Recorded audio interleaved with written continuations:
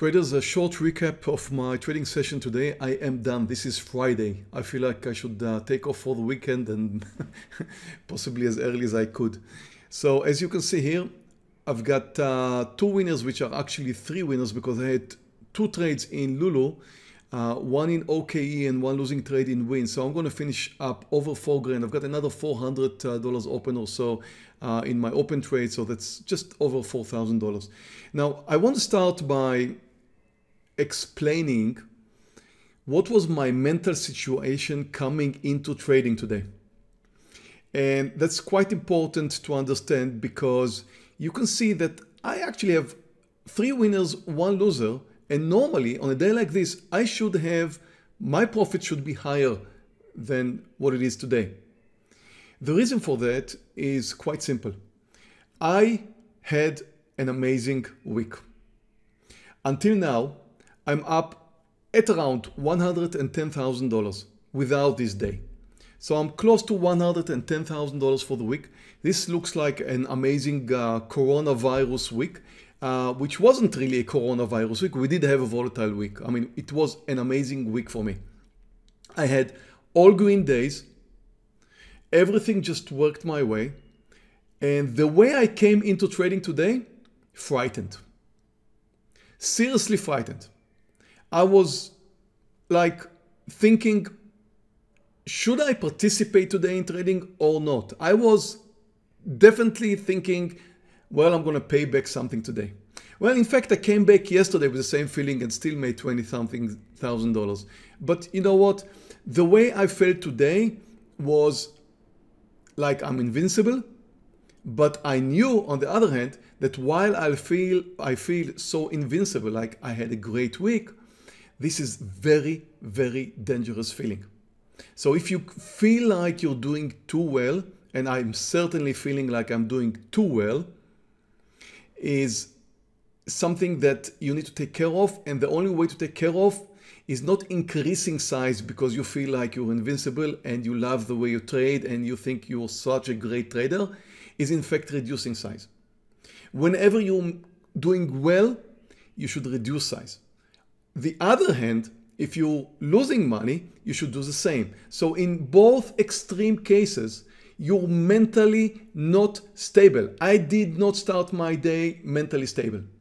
I started my day very unstable. So I reduced my size. So I've got 3 winners, 1 loser. I'm okay with $4,000. I mean, some people work for that a month, right? I only worked 1 hour. So I'm having a great week, and I just want to discuss now so you will understand why I had some great trades. So I just wanted you to understand why my account does not look much higher than it probably should have been. So let's take a look at 2 trades I had today. First one was OKE, a very classic gap and go trade. Stock started down more than 4%, tried to move higher, failed. I was looking to short it under 33.70. Why 70? Because it bounced out of 70 several times. Initially, I posted 65, but then I corrected it. Why? Because 70 looked like the point of support.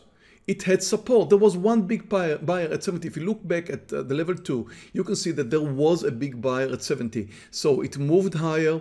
You expect a stock that is gapping down more than 4% to fail moving higher. So you're looking for the failure. And then once it comes down, you're looking for the short opportunity. But you don't just short. Because if you just short without any technical ideas, nothing there, then, I mean, your chances still is to succeed. But you know, you just never know what's coming next. And then what happened? Look at this huge spike up. We were not short the stock by that time. It did not come down under 33.70. You could have seen the support. That's why you've got level 2 to watch how many buyers you've got on 33.70. And then it spiked up like crazy.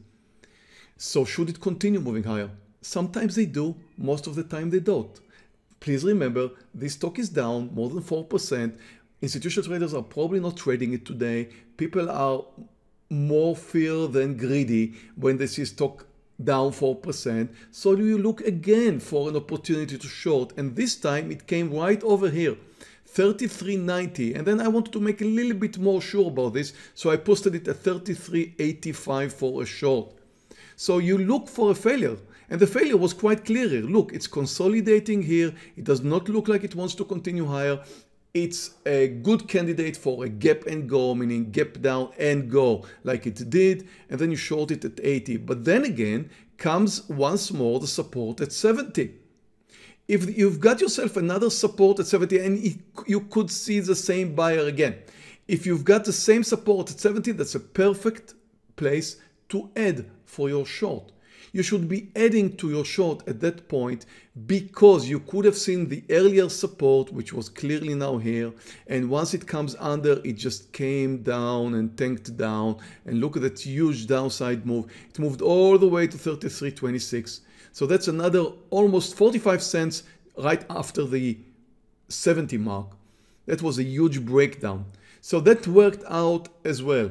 So, you know, when you've got a nice trade, and you're working on, you know, we talked about it yesterday in the Star Trader course, you should be risking approximately 1% of how much you can lose, not your capital, how much you can lose on per trade. And some certain occasions when you've got yourself a good opportunity to add to a winning trade, not to average down on a losing trade. We also discussed that quite a long time yesterday in the trading, in the Star Trader course. So when you do have this opportunity to add to a winning trade because you've got some extra advantage, then you add.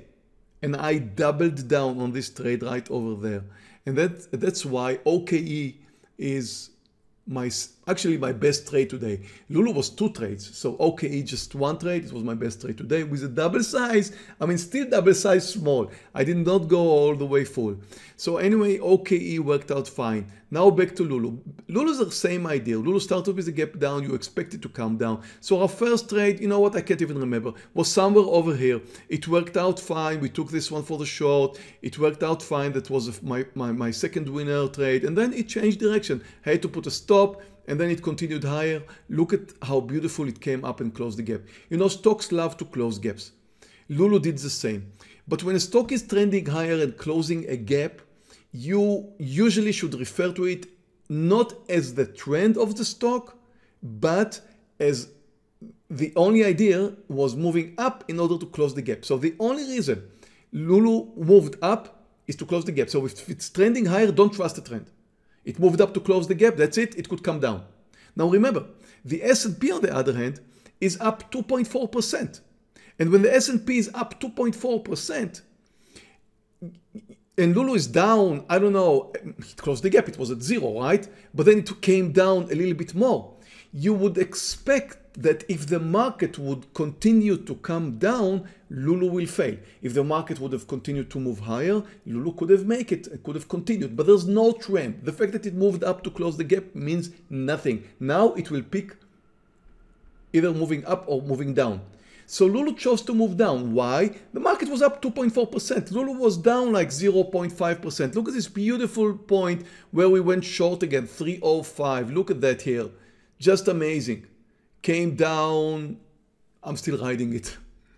So Lulu short here was because of 2 reasons. And that has nothing to do with OKE now. Lulu short here was because of 2 reasons. First, it only came up to close the gap. Second, it was in red territory when the market was up 2.4%. And the third is my expectation of the market direction. And here's the market direction. So if you take a look at the S&P came down 2 days ago. We started here, we came down. Before that, of course, we were picking all-time new highs, NASDAQ, Dow Jones, stuff like that. Not the S&P. The S&P came down a little bit. It looked like it's under pressure. And then came yesterday. And you may remember yesterday, my game plan was waiting for the S&P to come down. I had some trouble with stock that moved up when the S&P came up a little bit. And then I was waiting for S&P to break down, and I finally got the breakdown yesterday. And again, that was a gap and go. So the S&P gap down, you would expect it to gap and go. Why? Because it was a big gap down, but you also expect it first to move in the other direction, meaning you expect the buyers to bottom fish. So there were some bottom fishers and it moved higher, and you would expect that, and I was waiting for this. I was hoping it's not going to be there, but I was waiting for this. And once it came in and started coming down, you may remember yesterday, I was all in my shorts, several shorts. Most of them worked out. I finished yesterday up $20,000 and the market continued to come down. So that was my game plan yesterday, a gap down and a continuation. Now, just yesterday, I was looking at YouTube and I was answering a question of one of our traders, one of the people who follows me, who said, yeah, but what happened? And then comes the question, but what happened today? I mean, isn't it the same thing? Like the S&P is gapping up. Don't you expect it to gap up and go? Well, not. Because there's several things that you need to notice. The reason it's gapping down, the reason it's gapping up. I mean, what's the overall situation of the S&P? I started my day-to-day telling you guys, I do not trust the market to continue coming up. So, you don't just blindly look at the gap up and you say, well, it should, technically speaking, come down first and then move higher. No, you don't do that. When you look at the market, you put everything together, like what the S&P is doing in the last few days. How much did it gap? How much did it move down yesterday? Like 5 or 6%? I can't remember. A gap up of 2.4%. It's a huge gap up usually, but it's just a third approximately of what happened of the gap down yesterday, maybe half of what happened yesterday. So put everything together. It's not just the S&P gapping up. I did expect the S&P to. I did not expect it to gap up. I actually expected it to come down, but I was surprised like pre-market time. Oh my God, it's gapping up 2.something%. And the first thing I said when we came up today, I said, I don't trust it. So my game plan was again to go short. I did not want to go long. And there's plenty of stocks that you guys pointed out. Oh my God, win now is coming down. There's plenty of stocks which look great. And all the time I was just spending my time telling you guys, don't go long, don't go long, don't go long. If the market is going to come down, like look at how it's doing right now. When it rains, everybody gets wet. So just take a look at everything. Take a look at every stock that looked to you like it's going to move higher. It's coming down with the market. You're not supposed to go long when the market's coming down because that's the direction of the institutional traders. That's the direction of everybody. Everybody's coming down. Everybody's selling. Everybody's shorting. You're not supposed to be going in the contrary direction. You're just not supposed to be doing so. So if you come up with an idea, if you come up with a game plan, you play the plan. No matter how much it costs you. Sometimes you lose money, but if you've got a plan, go with the plan. My plan was to short something. Well, I was very cautious today because I had a great week.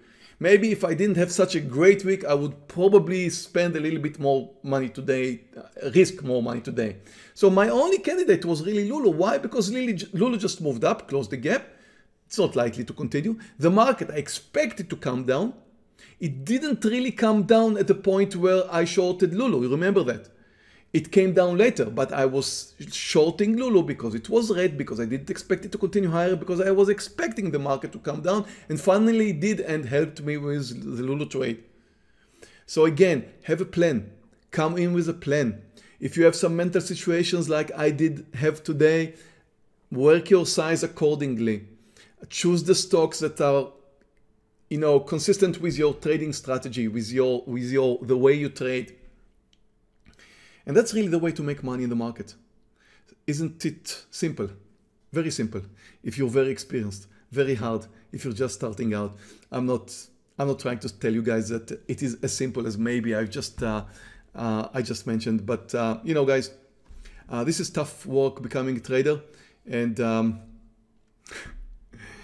it's my job to tell you that. Anyway, have a great weekend. I'll see you all next week. I'm terribly sorry about today. I don't know if Scott made the announcement, but I'm not going to be able to attend the Star Trader course today. So my part in today is not going to happen today. We're going to do that on Monday, same time on Monday, 3:15. Extremely sorry, something came up. But anyway, have a great weekend. Hope you had a good week too. And I'll see you all next week. Bye, traders. Thank you for watching our video. The material was taken from The Market Whisperer, my Amazon best-selling book. This essential guide to stock trading is ideal for those with no background or experience in stock trading. Click here to read the 200th page part 1 of this book absolutely free. If you like this video, please subscribe to our YouTube channel where you can view many more stock trading videos. Questions or comments, please submit them below.